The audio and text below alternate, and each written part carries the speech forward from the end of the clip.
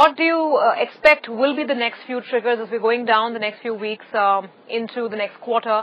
What to really watch out for here? I think really at the end of the day, what we want to see is less volatility on the currency side. Some of that has already been established in the last sort of few weeks.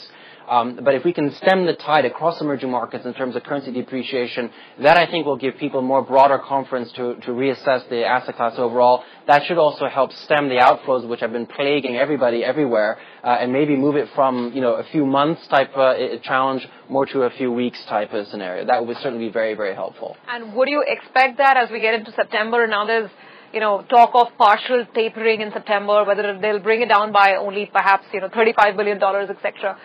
What would you expect then around that time?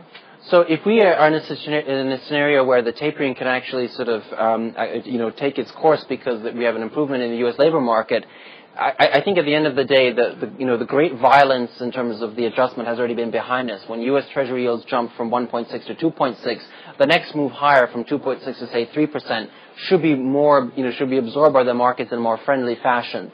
That will also be, I think, a more benign environment also for emerging markets. And that, indeed, as you say, that could be something that we could look forward to perhaps in August, September. Late August and perhaps the mid-end of September.